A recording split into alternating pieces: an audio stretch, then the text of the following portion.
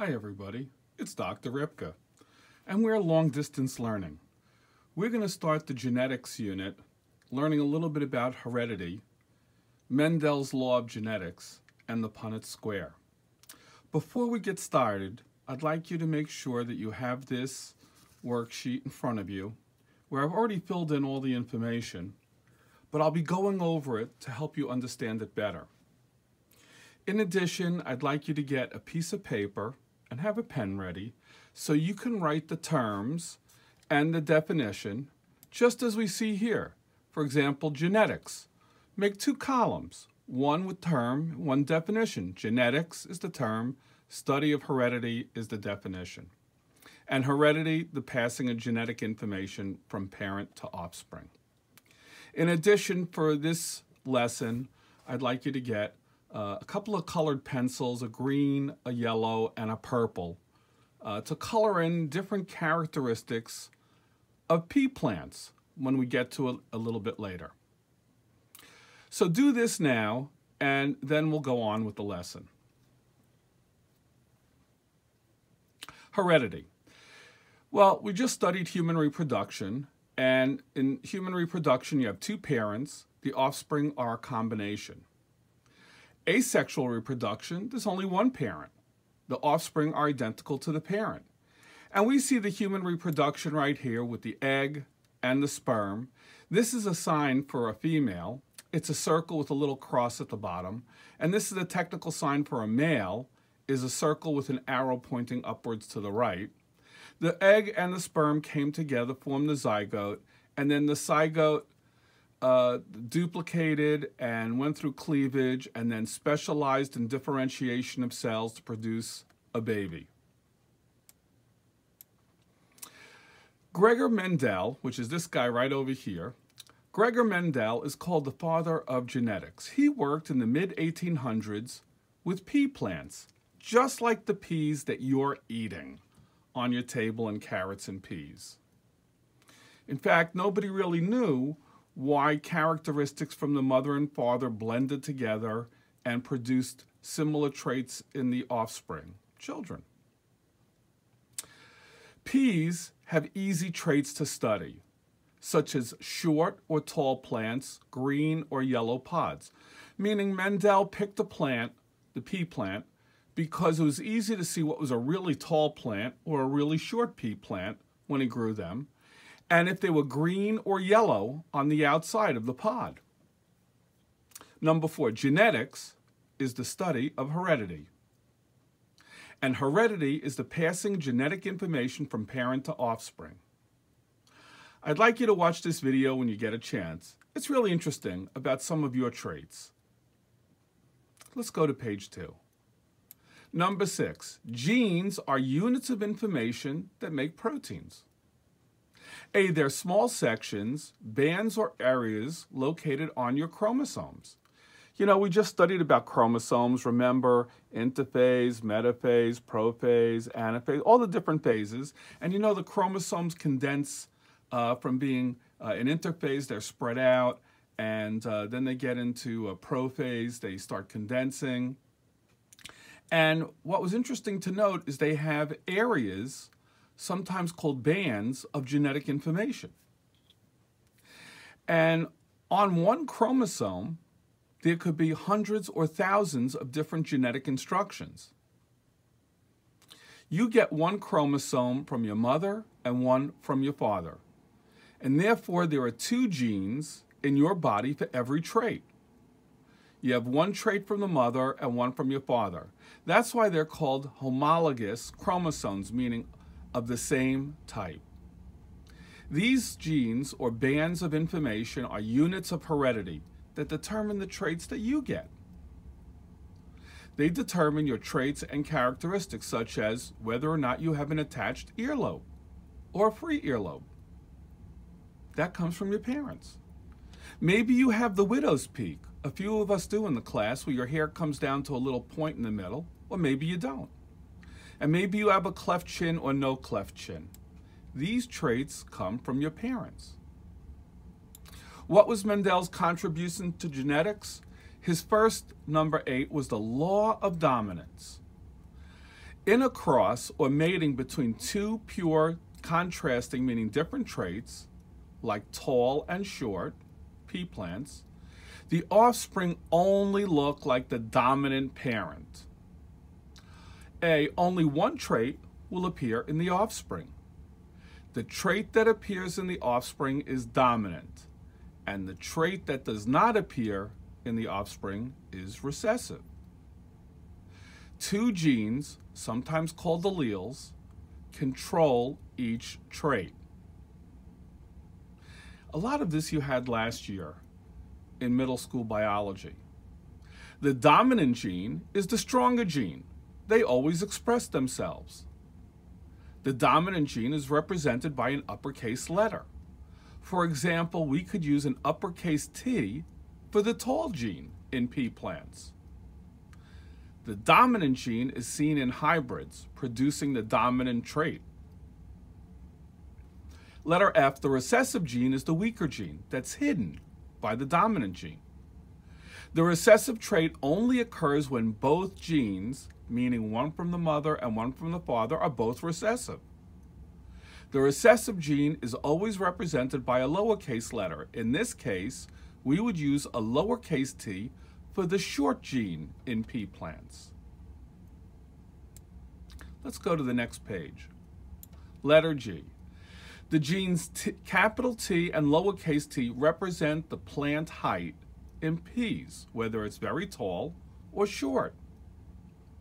Two more terms to be aware of. Number 9, genotype. A genotype is the actual combination of genes in an organism. And phenotype is the actual appearance of an organism. Let's make sure you have those green, yellow, and purple pencils out now, or markers.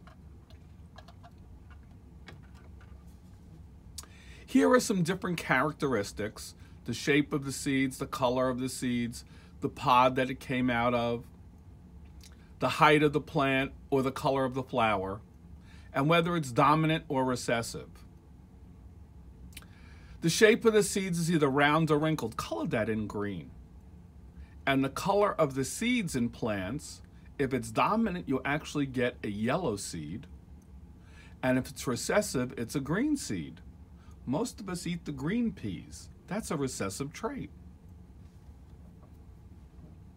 The actual pod, like peas in a pod, there are a bunch of pea seeds.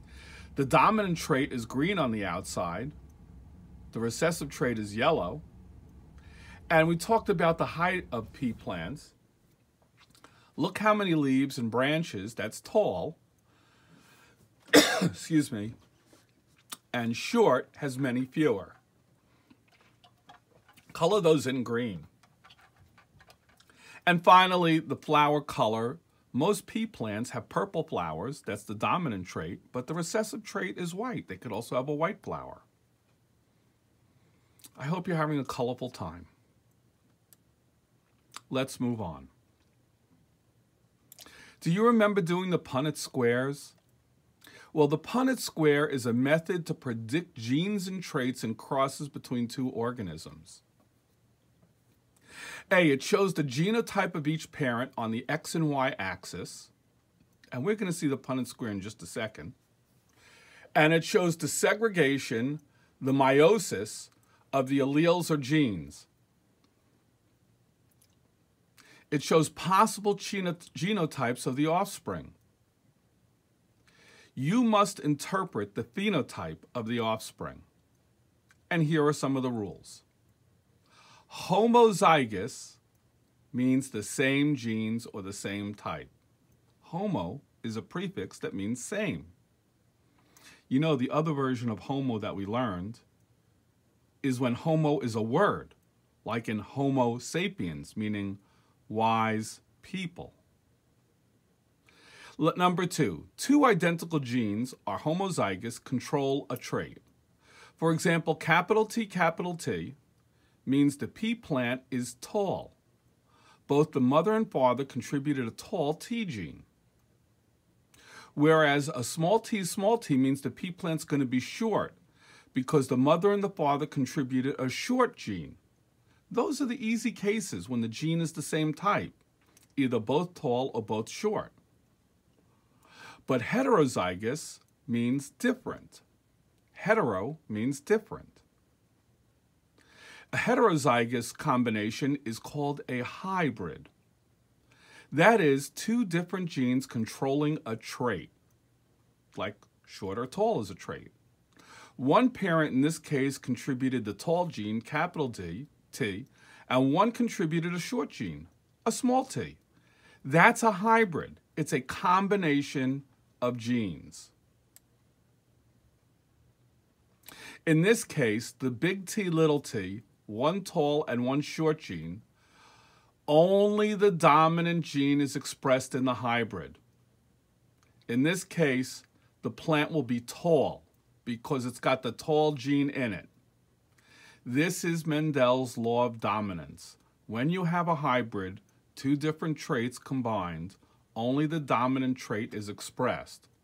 It's kind of like when you go out with your friends and you're trying to decide what you want to do, in your group of buds. And one person says, let's go to the movies. And everybody says, okay, let's go to the movies. Or that same person says, let's eat popcorn. Everybody gets popcorn. That would be the dominant person in the group. And the people who go along with it are more recessive. Here's a Punnett square. In this case, the capital Y is the dominant color for yellow. Notice a Y is yellow. That's the dominant gene. And a lowercase y is recessive. Oh, look at that. It's got a big Y there. I'm just changing it right now for you. Okay, there we go. Sorry. And I'm going to save it. Sorry, that little mistake. The small lowercase y is recessive. That's the green color. The dominant color is yellow for the pea seed, and the recessive color is green. It's kind of an interesting thing. You could tell your parents next time you have carrots and peas that you're eating the recessive pea because it's the dominant, so yellow. You also can get yellow peas. Now let's see. On the x-axis, in this case it's up here, we have a Y and a Y, two dominant genes for yellow. And on the y-axis, we have two lowercase y's. We're splitting them up, mother and father, mother and father, mother and father.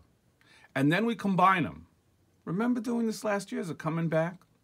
So big Y, little y, big Y, little y, big Y, little y, big Y, little y. That's the combinations that go together. That combination of two genes is called the genotype. But how does it look? That's the phenotype, how it looks. And in this case, the rules of law of dominance says if there's even one uppercase large letter, that's the dominant gene. It's always the dominant trait. So all the seeds are going to look yellow. So we're going to have from a crossing of a pure yellow and a pure green, 4 yellow seeds and 0 green seeds appearing in the cross. We'll be doing some Punnett square exercises in another video. Now, there's something also called incomplete dominance. It's a rare situation. When the two genes are equally dominant, neither gene is stronger. The two genes influence the appearance of a third phenotype. For example, in the plant, the Japanese snapdragon. You can have a pure red plant and a pure white plant, and if you cross them, all the offspring are pink. A red crossed with a white produces a pink.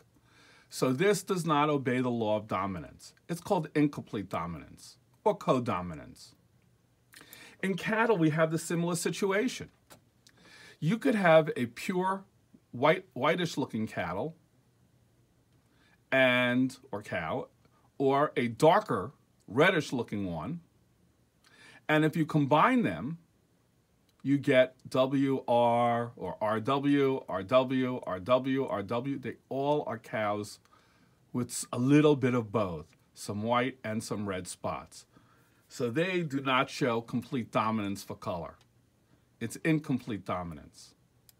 And the last thing I want to go over, because the Regents loves to ask these questions on perspective of relationships, genes are smaller than chromosomes, and chromosomes are smaller than the nucleus. Here's a cell. Here's the nucleus. Inside the nucleus, you have the chromosomes. And on the chromosomes are these dark and light bands of information, your genetic information, your heredity. So the nucleus is the biggest, the chromosome's in the middle, but an actual gene is only a small part of a chromosome. This is Dr. Ipka congratulating you on studying heredity and genetics.